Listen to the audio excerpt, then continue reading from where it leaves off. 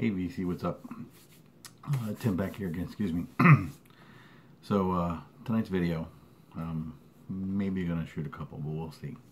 But this one's definitely going up.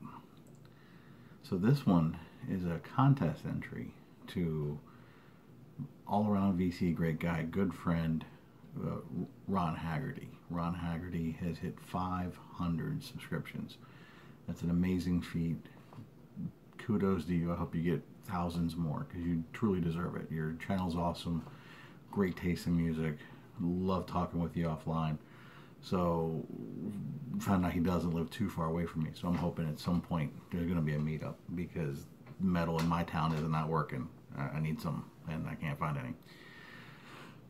So in honor of his 500 subscriptions, he has asked us, you, me, all of us, to come up with 5 lists of 5 things about anything that you like, or I like, or we like, or they like, somebody likes, that has to do with entertainment. So it doesn't have to be with music, it doesn't have to be with movies. We pick whatever you want. He really wanted the ownership, and I kind of see what he's doing. He wants to get you, the person, not the collector, or not the collection. So I ran with it a little bit. I'm not going to show any vinyl. On the vinyl community, plenty of stuff coming up, trust me. Music related, movies related, because I love movies, and for a big part of my life, video games were very important. I played a lot of them, but I also sold them for a long time. You can process where. Moving on. So I wanted to kind of touch a little bit on that because that was obviously a part of my life too. So I got a list, I got some stuff, let's go right in. So let's jump right into the video games. And what I wanted to do was I wanted to focus on one of my favorite systems. My favorite system is the Sega Dreamcast, but it's packed away. A lot of the stuff I would show is odd. That's neither here nor there. So one that came to mind that I had a lot of games for and still do, and still a favorite system of mine, was the Xbox 360. I didn't own an original Xbox. I was a PlayStation guy. And when the next wave came and they said the PlayStation 3 was going to be X much and the Xbox 360 was going to be not as X much, I went with the Xbox, and I'm glad I did. I've made some wonderful friends there, friends that I've never met in real life, like some of you, but we've kept in touch, from playing games and stuff like that. And it's amazing how the World Wide Web can bring us all a little closer together. So I wanted to celebrate that with 5 of my favorite games for the Xbox. So first 2 we're going to get into a little controversial. Grand Theft Auto 4. Now, those who play these games know the content and things like that, and I'm of the ilk that, hey, we're adults, you can enjoy it whichever you want. And I have 5, I like 5, but to me, this one really hit home. Really enjoyed it. I think may have had to do with some of the fun I had with a friend talking while playing, because I don't think, this one didn't have a lot of really any multiplayer. We would talk a lot while we played, and we were trying to do some of the dumbest things we could ever do. We figured out ways to break games before you could break, weird stuff. So that's kind of where that lied. Another one in the same vein was Saints Row 2. And what I liked about Saints Row is that it never took itself seriously, where Grand Theft Auto did take itself seriously. This one, not so much. It was sarcastic humor, it was parody humor, again, adult humor, but humor nonetheless. So my third is Portal 2. Now, for those of you who don't know, Portal was a puzzle game put out by Valve Entertainment, and it used the idea that you could make portal guns, and if you walk through one, you would appear at another end, and so on and so forth, and you'd have to use space and physics to solve these puzzles. Well, there was an underlying story there once you realized that it was more than puzzles. And this is the continuation sometime later. And what I like about this one is that it has a charm and a character that the first one didn't have. The first one was a physics idea. They turned into a game, and it was very successful. Well, now they realized they had something. They added more elements to it, but they added an interesting story that really moved the game along, and I really enjoyed it. It's one of the few times that once I beat a game, I instantly started another game. Sorry, my cat's being weird. My number 2 is Borderlands. Now, Borderlands 2 specifically. Borderlands 1, Borderlands 2. Sorry, I'm closing the door so the cat can go do whatever the cat's going to do. That game was, if you're familiar with Diablo, with a lot of grinding and killing and looting and stuff like that, but this was 4-player co-ops, and it came at a perfect time when I kind of needed some of that, you know, friend camaraderie. Would play a ton, just almost every night, you know. Just it really did something for me, and I love the franchise. And 2 was just so funny. It was hysterical. And to me, it never was about the graphics or had to be the best gameplay. It was the overall presentation. You know, what was I getting out of it? And then my number 1 favorite Xbox 360 game was BioShock. This story was riveting. It was a last-minute purchase for me. I didn't pre-order it when it first came out, and was on the fence about it, and played the demo and kind of liked it. And where I worked, we got an extra collector's edition, and then I just pulled out the card and swiped and said, let's do it. And man, am I glad I did. There's others on the system that really hit home with me. Batman Arkham Asylum comes to mind. Had some fun with the Forza series. So, you know, big fan of the Xbox 360. So, I'm going to go to the list because, you know, I'm old and I forget things. I thought it'd be fun. Sorry, the cat's trying to sneak back in. I thought it would be fun to kind of delve into some things that weren't as tangible. So I thought I would talk about some of my favorite metal singers. A lot of my metal is gone. It's sad, and I'm going to be trying to rebuild it. So these kind of things make me kind of reminisce and, you know, focus whatever I want to get back in my collection. So my top 5 metal singers. They're kind of middle of the road. I'm not going to pull any surprise or oddball names, but they're good for a reason. Number 5, Don Dokken, in his heyday. He doesn't have it anymore. Sorry, Don. If you've ever watched this, which I sincerely doubt, you were a god among men, but you ain't got it anymore. Don't get me wrong, I'm not trying for your spot. You can still sing better than me, but from where you're at now to where you used to be, sorry, bud. Number 4, you got to give a tip of the cap to the man, the myth, the legend, the man who started it all, Mr. Ozzy Osbourne. Technically not the best singer. He could hold his own. He was good, and obviously his lifestyle took a toll in later years. But you look at Black Sabbath, you look at his solo stuff up to No More Tears, maybe a little bit after.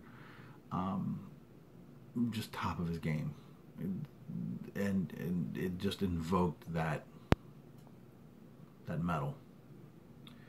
But number 3, I gotta give the hat to Dio. I mean, Dio was a better singer than Ozzy. Sorry, I may lose some people on this one, but Dio's vocals were phenomenal. The man just could belt it out. And you saw how tiny he was. It's like, where are you pulling this from? So, number 2, Mr. Rob Halford. I mean, there's very few people on this planet that can hit a high note, scream, not destroy their voice, you know, and scream at the end, like the end of the show. Like, they're not hitting the screamers at the beginning. They're doing it at the end. I mean, look at Painkiller. Look at the stuff that he's done. Hell, look at Firepower. Just, he goes on. He's like the Energizer Bunny. He doesn't stop. And his voice is, yeah, maybe missed a half step, but I mean, Rob's had it for a long time, and he's always been a phenomenal singer. And my number 1, Mr. Bruce Dickinson. The moment I heard Iron Maiden, changed my life. I knew that was that was the metal for me. So there's my top 5 metal singers. Now let's talk about 5 of my favorite concerts I've been to of all time. And I've been to a lot. I've seen all kinds of stuff. I've seen Manson. I've seen U2. I know some people aren't a fan. That's fine. I've been in small dives. I've been in big arenas. Hart, Kansas. That one's for you, Farley. I'm going to take you to a Kansas show. I've seen Styx. I've seen ZZ Top, Rush. Surprisingly, Rush didn't make the list. It was very close. I'd put them at like a 5.1. But these were my top 5. Some of them for personal reasons. So number 5, a while back, I went to the Smoke and Groove store. Smoke and Grooves, if you don't know, is a collection of R&B, hip-hop. I mean, I listened to it all. And what made this one stand out was it was Cypress Hill, it was Public Enemy, it was Gang Starr. So I got to see the late great Guru do his thing before he passed.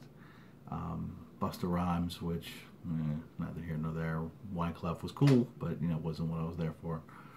Black Eyed Peas before Fergie, so I liked them then. But being able to say I saw Chuck D, Flavor Flav, the entire Public Enemy lineup, and they did one of my favorite songs of all time, Black Steel and the Hour Chaos, and I actually stood on a rail with my fist held up, and Chuck looked right at me, because it was an amphitheater so you could see, pointed and gave me the fist. So that had to make my top 5. Number 4, and this is purely just because of the event and the size it was Live Aid. I did go to Live Aid. It was a very unique and interesting experience. I'm glad I went, but it sucked. The bands were great. Don't get me wrong. It was awesome seeing, the reuniting of Black Sabbath and, these major hits of the people of the day. I mean, Ashford and Simpson brought out Teddy Pendergrass in a wheelchair. This was after his accident, and it was touching to see him. We got to see Zeppelin reunite. The satellite feed from the UK would go out constantly. So whatever was happening in the UK, we wouldn't see in Philly. On top of that, it was death hot. I mean, nowhere was there shade. They ran out of ice at like 1 in the afternoon. It got so dire that they were literally hosing people down with fire hoses to make sure they didn't pass out. So, great event, great memory. At that moment, it was miserable. But I was there. And that's why it makes my top 5. Number 3, 2 of my favorite DJs. And again, like I said, listen to a lot of different stuff. DJ Shadow and Cut Chemist. DJ Shadow, self-producer, has done a lot of different things. Cut Chemist, one half of Jurassic 5. He's also done a couple solo albums. He's really prolific. He's worked with like a Latin jazz outfit, Azamatli. A while back, they did a special all 45 mix called Brain Freeze. And that really started them down a very unique road of trying these unique things. And they did 3 different show set pieces around 7 inches and experiments. The one I saw them at was a unique 4th mix where they use records exclusively owned by Africa Bambaataa. And if you know hip-hop history, Africa Bambaataa was one of the 3 big DJs that brought the breaks and the sound to these parties or to these events that happened basically in the street. And that was the basis for it. And so not only was it unique to hear their spin on it, but these were the actual records that were played in the parks, in the clubs, in the discos in the 70s. So this was the foundation for a genre of music that I really enjoy. And I had to go. When it came into town, I had to go. Number 2, Pink Floyd. I saw Pink Floyd on the Momentary Lapse of Reason tour. I know some people will say, it doesn't really count because no Roger Waters. It was a phenomenal show. There was no opening act. We got 2 sets from Pink Floyd. It was enclosed, so you can imagine the aroma. And so they momentary lapse of reason was why they were there. They actually played the whole album. I'm on the fence about whether I like this playing the whole album, because the idea of a concert is you don't know what they're going to play next. So with that one, you knew what they were playing next.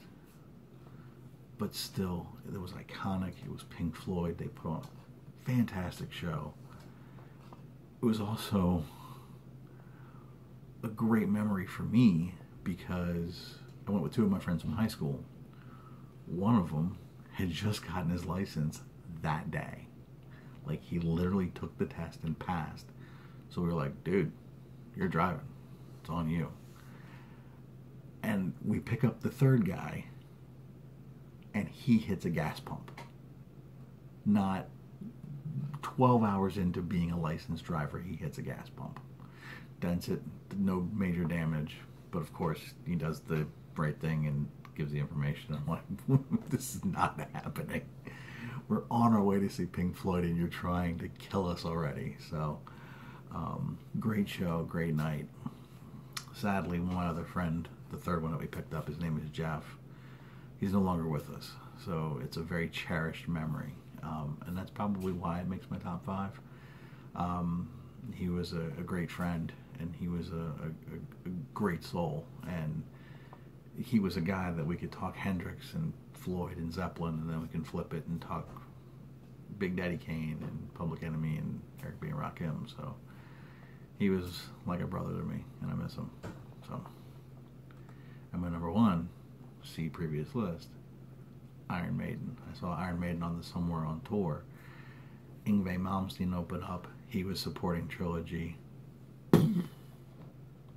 By the time you pick your brains back up and put them back into your fragmented skull, here comes Maiden. And we were dead square on, facing the stage. We got the entire show right there. There was not a miss. It was fantastic.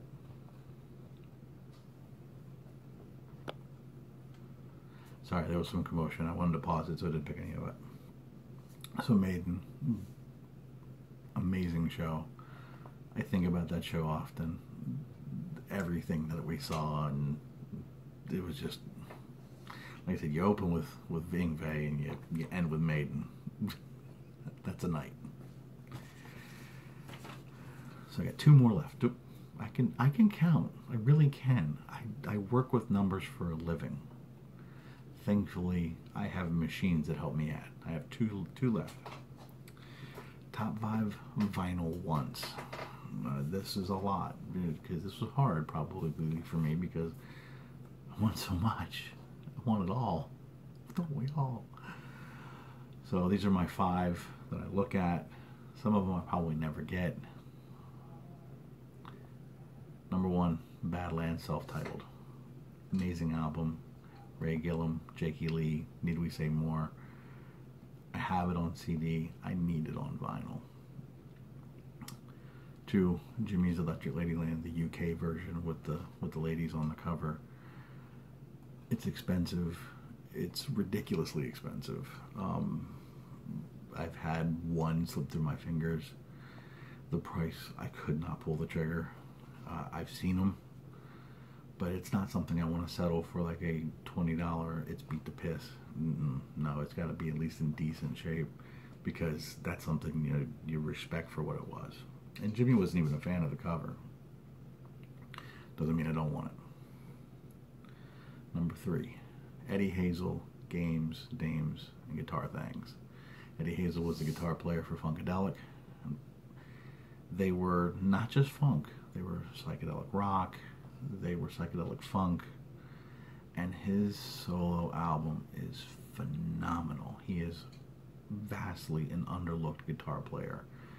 Look at Maggot Brain from Funkadelic. That guitar solo is perfect for what it was, and his album, amazing. He was taken from us way too soon, and that is a fantastic album. If you've not heard it, go find it and stream it, especially if you're a fan of the George Clinton era of that Parliament Funkadelic. He incorporates that, but he incorporates the psych and soul, and it's phenomenal. It's a fantastic record. Number 4, it's a new addition for me. Vinyl Richie showed an album, I think it was today. It was called The End, Introspection, and this is a psych record. Got reissued for Record Store Day. Never heard of it. As soon as you showed the cover, I was like, wow, I'm intrigued. You know, I want to see what's up. So I streamed it. I've been on a psych kick like there's no tomorrow, and this just hit me, and reissues are out there. So this one's probably going to be one of the first achievable off the list. But I got to get it. It's phenomenal. And then number 5, I have it on CD. I know there's reissues, but I'm pretty sure I think I want to settle for. I don't want to settle for a reissue. I want a first press. My favorite Anthrax album of all time, Among the Living. That album, front to back, is just a punch in the face. It's the perfect thrash. One of the perfect thrash albums I've ever heard in my life. I used to drive my mother crazy with that cassette. As soon as I got into CDs, that was one of the first CDs I grabbed because it just doesn't let up. I used to be proud of myself because I used to be able to pronounce Evil Nif Confessin very easily, and all my other friends were like, "What the hell are you talking about?" I love Anthrax, and that album, I Am the Law, Evil Nif Confessin, Indians. I mean, just Caught in a Mosh. I mean, it doesn't matter. So we're on to the last list. The last thing and this is something I'm going to show. So I'm a huge movie guy. I love movies, all different types of genres. And this one was hard to pick my top 5. A couple of these are going to be franchises. Sorry, Ron. But when I pick a franchise, I will show you my favorite one. So coming in at number 5, this is just pure nostalgia for me from seeing these movies in the theaters and just having a grand time sitting on the edge of my seat. This is the Indiana Jones Complete Adventures. All 3 plus that really crappy thing that they tried to call a movie. But my personal favorite, which they get wrong in the title, they say Indiana Jones and the Raiders of the Lost Ark. It's just Raiders of the Lost Ark. That's my number 5. My number 4 movie, it's hard to call this a cult classic because so many people love it. This movie is amazing. I loved Fight Club from the word go. It just grabbed me. It was phenomenal. It didn't let go. I loved the features. I loved everything about it. It was one of those films that you knew you were watching something special. And I break it out frequently. I absolutely love it. My number 3.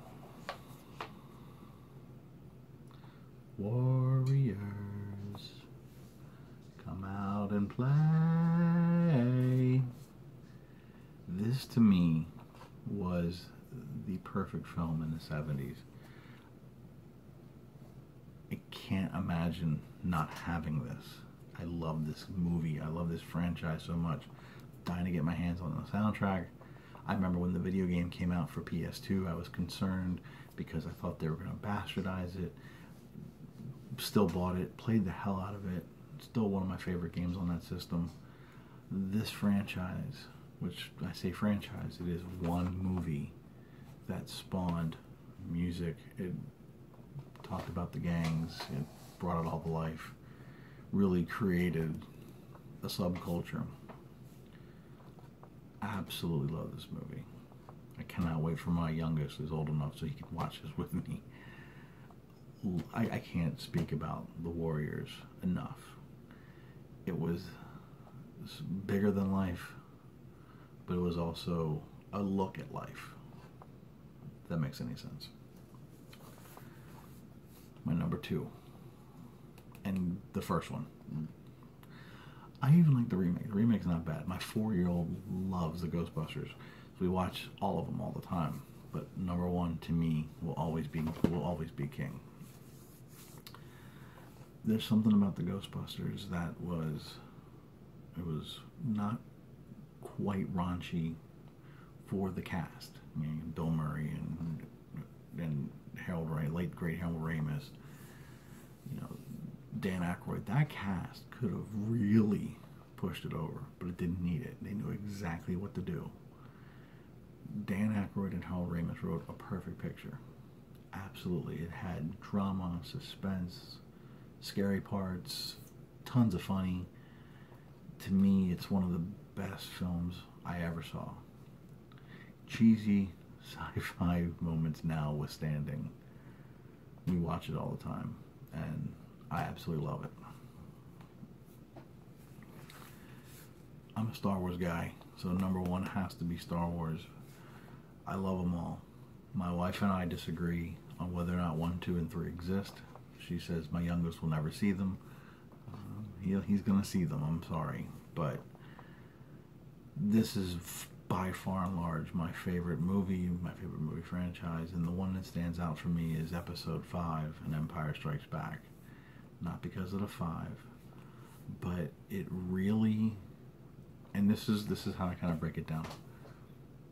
The movie Star Wars: A New Hope, Episode 4, works as its own. But 5 brings you in. Empire Strikes Back, you feel pain, you feel loss, you feel that sense of dire. It is one of the few true movies that leaves you gut punched because the bad guys have the upper hand. Credits. What do? You can't go next. I remember seeing this in the movie theaters and I'm like, this is not ending like this. This can't end. And then we had to wait and discuss what was going to happen. And for that, it's my favorite film of all time. There's other movies I could have brought in that are famous, that are some of my favorites, and that was hard to leave them out. John Carpenter's The Thing, Jaws. Brain's escaping me. So before I hit the 30-minute mark, because this was supposed to be a quick video, I tend to ramble, and for that I apologize. But Ron, congratulations on the 500 subs. I didn't want to give you just a cheesy little video. I wanted to give you something special. Hopefully I've hit the mark. If I haven't, thanks for sticking around for 30 minutes anyway. If you're not subscribed to Ron, the first thing I have to do is ask you, why not? He's a great guy. He's a great family man. Loves his music. He's passionate about so many things in his life. So I'm going to leave a link below. If you don't know Ron Haggerty, you're truly missing out of a fantastic person in the VC and someone you should know. Click the link. Watch a couple videos. You'll be hooked just like I was. Give him a sub. That's all I'm asking. Give him a chance. If he will win you over. Guaranteed. Loves metal. Huge Striper fan. I mean, I wish I had some of his Striper records. Holy smokes. Those things are amazing. So, check him out. Ron, congratulations on the 500 subs. It was an honor and a privilege to speak with you. We talked earlier today well, maybe it was yesterday. My days are running together anymore. It's good talking with you, brother. Take care. Everybody in the VC, hope you're well, safe, and having a great day. Peace.